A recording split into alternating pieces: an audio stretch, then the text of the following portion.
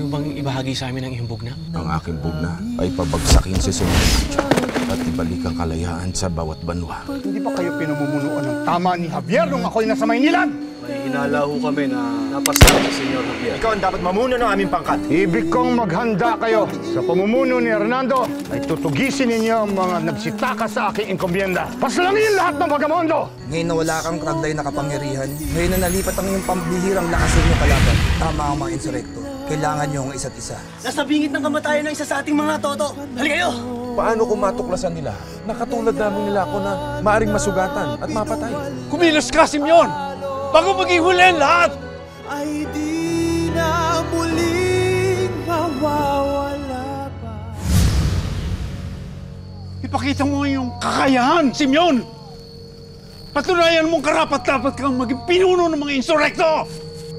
Simeon!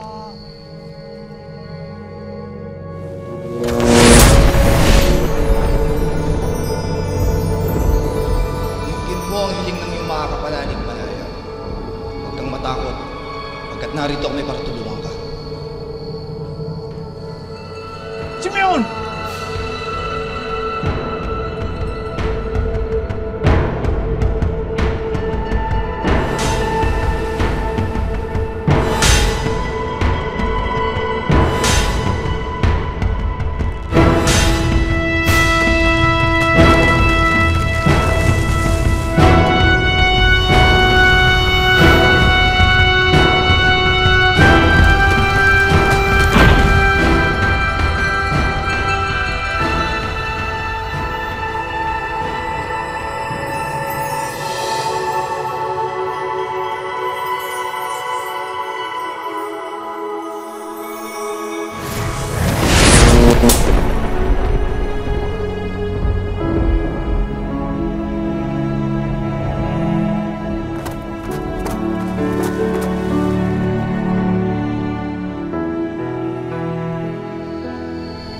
Karapat-dapat ka nga maging pinuno ng mga insurekto.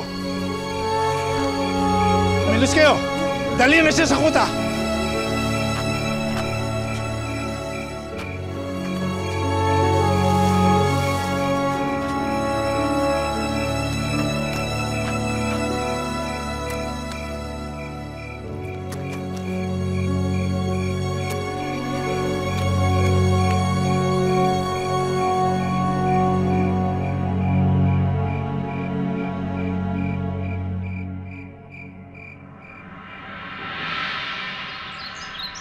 Mga diwata, ibig ko kayong makausap.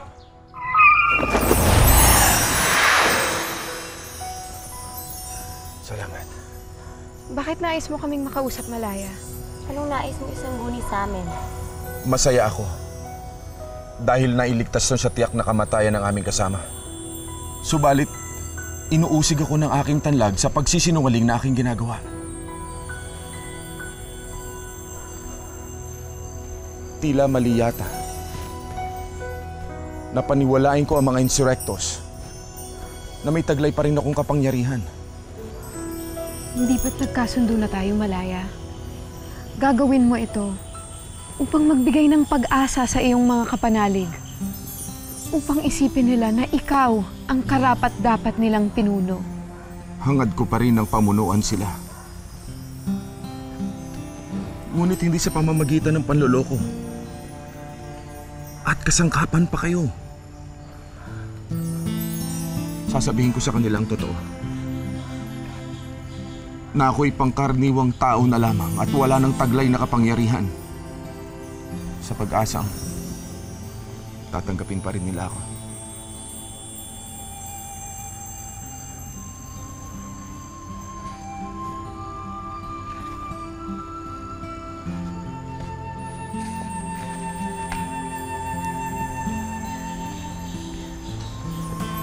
Hindi mo siya pipigilan magayon?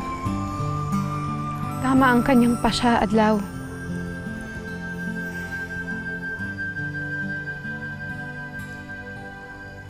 Natutuwa ako kay Malaya. Tunay na nagbalik loob na nga siya.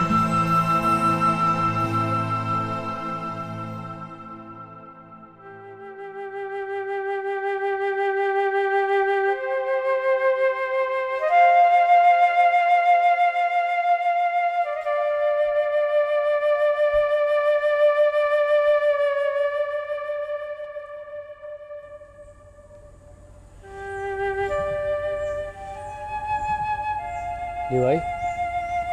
Bakit ka lumuluha? Tawad, Ubo. Naalala ko lamang ang aking mga magulang. Nalulungkot pa rin ako sa pagkawala nila.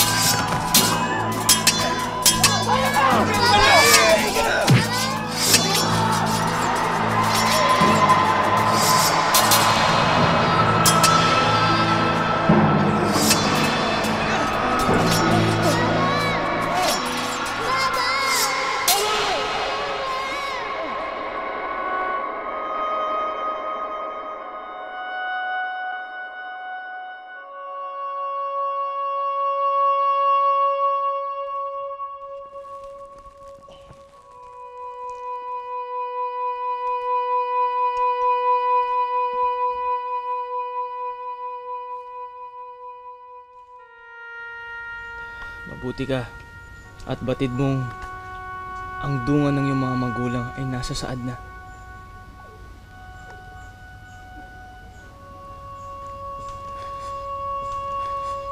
Hindi gaya ng aking ama at ina. Hindi ko batid kung sila'y buhay pa o namayapa na rin. Yan, nalungkot ka na rin, Ubo. Huwag kang mag-alala. Pagdadasal ko na sana ay buhay pa ang mga magulang mo.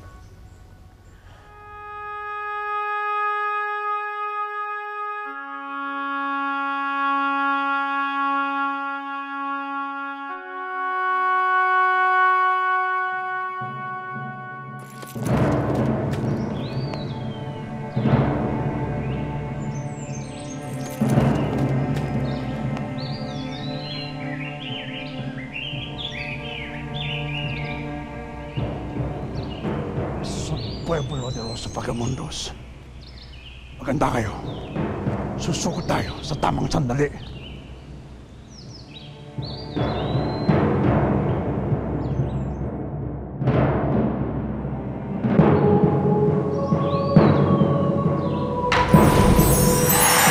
Hindi ito maaaring mangyari. Kailangan natin silang pigilan. Hindi nyo maaaring pigilan ang gagawin nila. Sugod!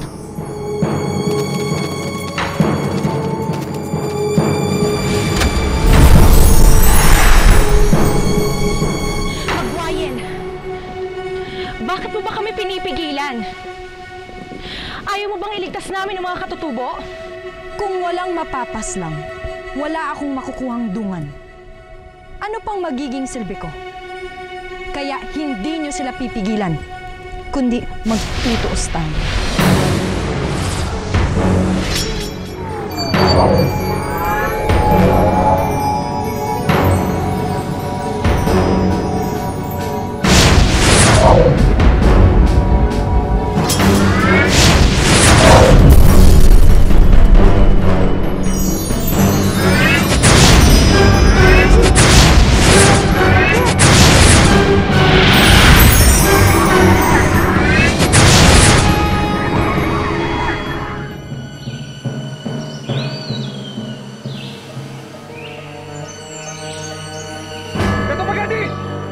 Sinusugod tayo ng mga tayo!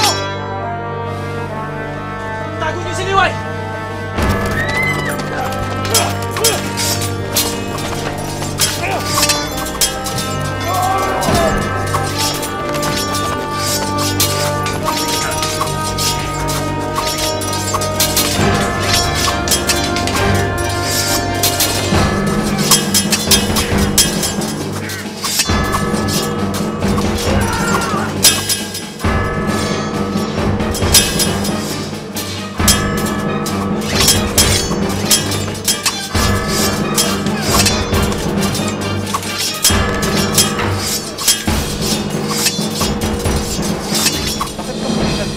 Kahuyan, sumangguni ka ba muli sa mga diwata?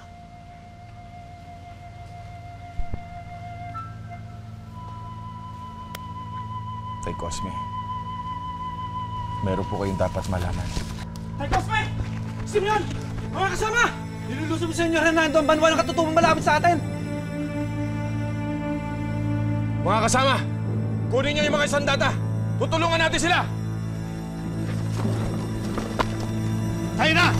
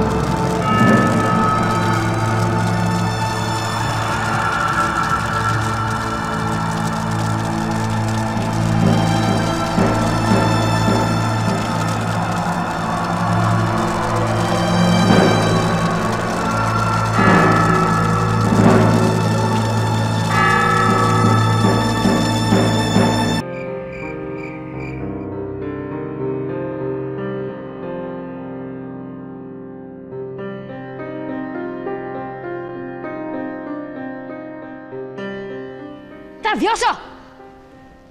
¿No ves que estoy ocupada? Dapat hindi na kita inuwi dito. Dahil puro kamalasan yung dala mo, peste ka talaga! Mawalang galang lang, senyora. Huwag niyo naman sana tatawagin peste yung bata. Wala ko siyang ginagawang masama sa inyo. Isa ka pa. Pareho kayong anay na bumubulok sa aking kasa. Pasalamat nga kayo na nahahabag sa inyo ang aking esposo. Ngayon, kung gusto niyong manatili sa aking kasa, umalis kayo sa aking landas. Dahil sa susunod na painitin yung ulo ko, makakatikim kayo. Rise na nga kayo! Saktan ka.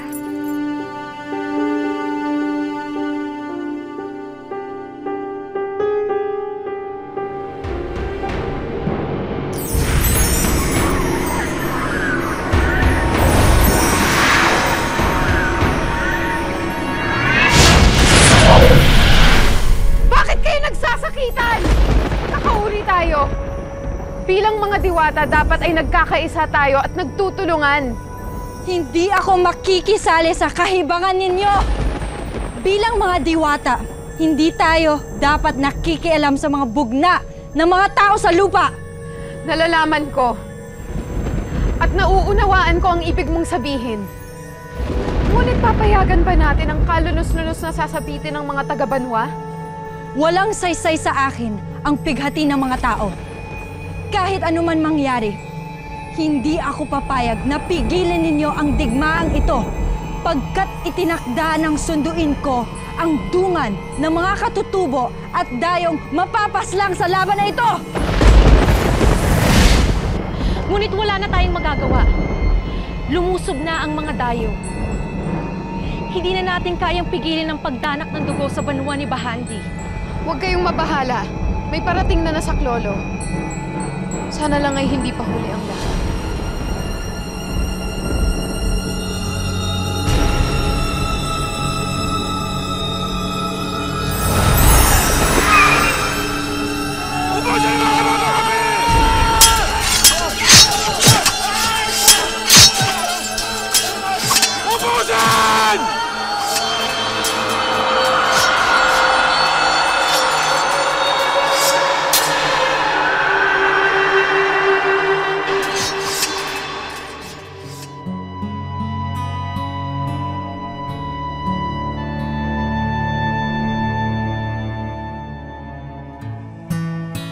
Butas na mga kalaban!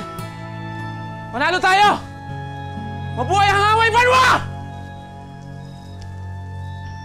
Kung maaga lang natin nabalitaan ang paglusob ng mga Kastila, maaaring mayroon pa tayong nasagip. Wala tayong pagkukulang, Simeon. Ginawa natin ang lahat upang makarating dito kaagad.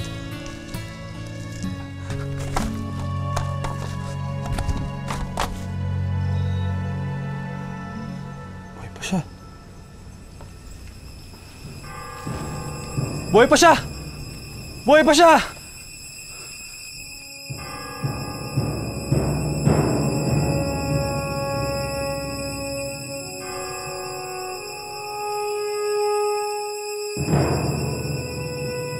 Anong kailangan niyo sa akin? Ang kailangan namin, buhay mo.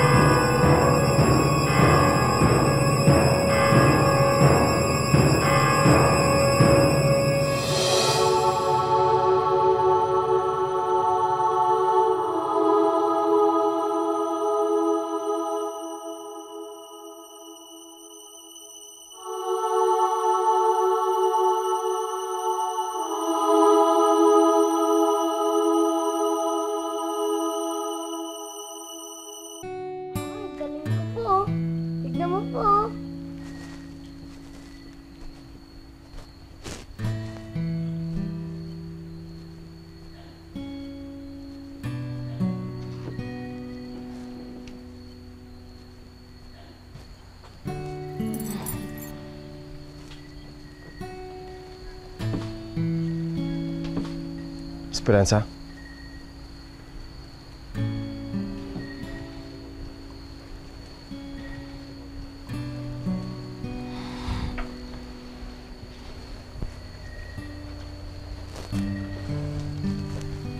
Kaya pa yata binabantayan si Antonio, amor mio. Masyado ka na yata nagmamalasakit sa batang yan. May masama ba doon, Mariano? Nakakalimutan mo na bang parte na siya ng pamilyang ito? Wala naman ako sinabing masamang magmalasakit sa bata. Napansin ko lang, mas nag-aalala ka sa kanya kaysa kay Senyor Juancho at Senyor Victoria na sila nag-ampun sa kanya. Mariano, hindi ko maiiwasang maging malapit kay Antonio. Lalong-lalo na dahil kamamatay lamang ng aking anak. Imbes na magmukmuk at mamigati ay binabaling ko na lamang ang atensyon, pag-aalaga ko kay Antonio. May masama ba doon, mi esposo? Lo siento, Esperanza.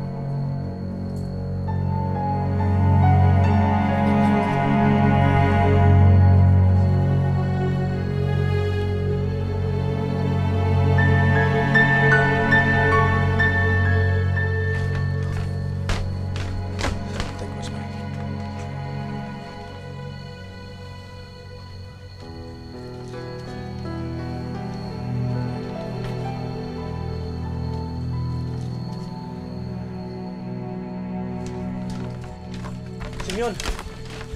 Nakita namin ang batang ito na nagtatago sa isa sa mga balay.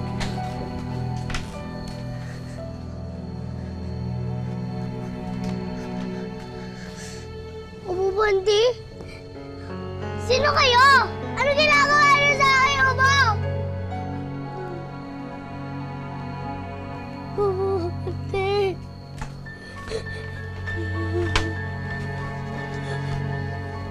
Huwag ka matakot. Nag-aalisan ng mga kalaban.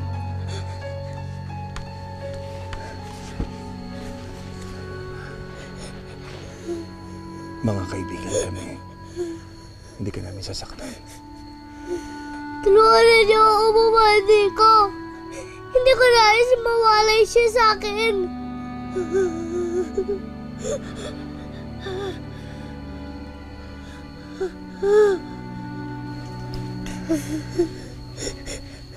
Huwag ka mabahala. Gagamutin siya ni Itay Cosme. At gagawin namin ang lahat para maliligtas siya.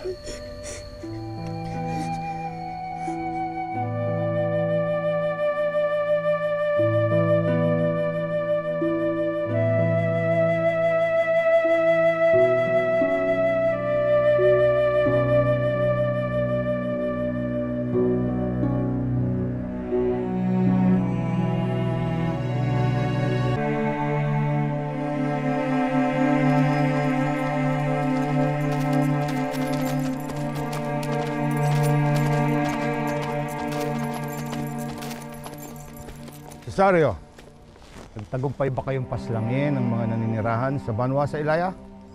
Nasaan si Hernando? Naghiwalay po kami sa dalawang pangkat. Ngunit nabigo po ako sa aking pangkat. Hindi po kami nakaakyat sa Ilaya dahil hinarang kami ng mga diwata. Diwata? Es verdad? No, senyor. Senyor, lumalabas lang na ako lang nakakita sa mga diwata. Pero totoo ang sinasabi ko. Hinarang kami ng mga diwata dahil pinangangalagaan daw nila ang Ilaya.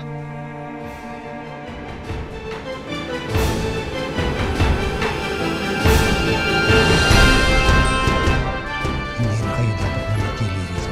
Maaaring bumalik ang mga Astral. Higit na mas ligtas kayo ng iyong kapatid sa piling ng mga insurektos. Kaya sumama na lang kayo sa amin. Ako mismo ang mangunguna sa pagsalakay sa Ilaya at papatay sa mga insurektos. Mahusay ang iyong pakiramdam, Ginoo. Ngunit hindi sapat ang inyong kaalaman. Kung ganun, bakit hindi mo sa amin isali ng iyong kaalaman? Mas importante pa ba yung iniisip mo kaysa sa sakit na ulo na binibigay sa akin ng pesteng Antonio na yan? Si Victoria, dahil natuklasan ko kung saan nagpapakita ang mga kauring diwata ng Indio at ni Antonio. Ibig niyang magpakita tayo sa kanya. Tuturuan natin ang aral. Nagtataka ako kung bakit nagsasanay ka pa sa katutubong paraan ng pagkikipaglaban. Dahil meron kang taglay na pambihirang lakas at kapangyarihan. Meron po akong ibig pagtapat sa inyo, Tay Cosme.